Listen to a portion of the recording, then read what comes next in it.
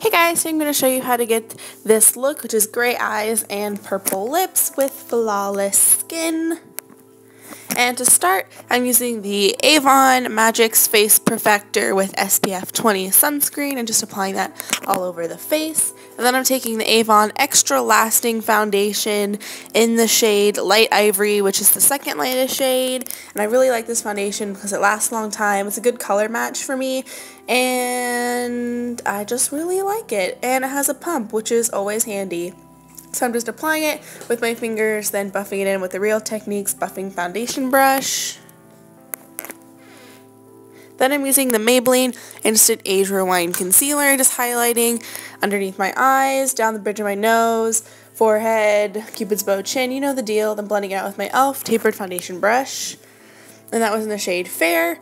And then I am cream contouring with the e.l.f. Contouring Blush and Bronzing Cream in St. Lucia.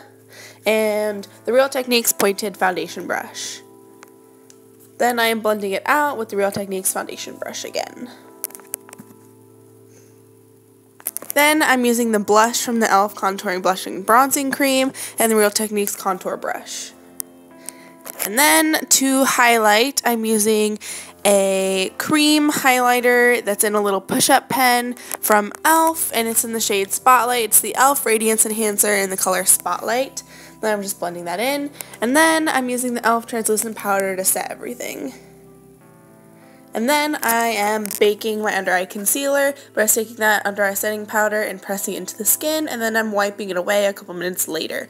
As you can see, I've done my brows with the Anastasia Dip Brow in chocolate. I'm going to film a brow tutorial, so that's why it's not in here. And then I'm just carving out my brows with the Sephora Highlight and Contour Stick in Light to prime my lids, and then I'm going in with the Hard Candy Top 10 Trendsetters palette in Birthday Suit. I'm just taking the light gray, putting it all over the lid and into the crease. Then I'm taking a darker gray and putting it all over the lid. Then I'm just running it underneath the eye as well, and it really makes blue eyes pop. Then I'm just taking a dark brown and using it as a liner.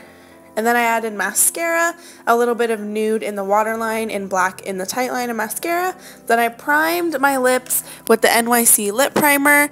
And then for lips, I used the Revlon Just Kissable Balm Stain that I just dropped on the floor in 010 Darling. And that's it. And I hope you guys enjoyed, and I'll see you guys next time.